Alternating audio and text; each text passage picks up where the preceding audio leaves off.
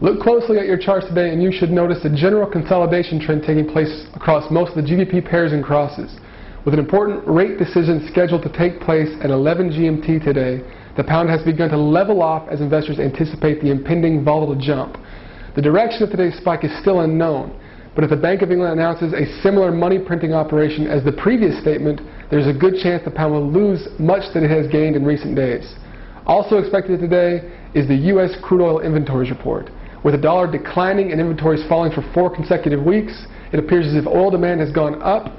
OPEC agreed with this assumption yesterday when its ministers announced that production would remain at its current target, suggesting that supply is meeting demand and the current price range is accepted by most.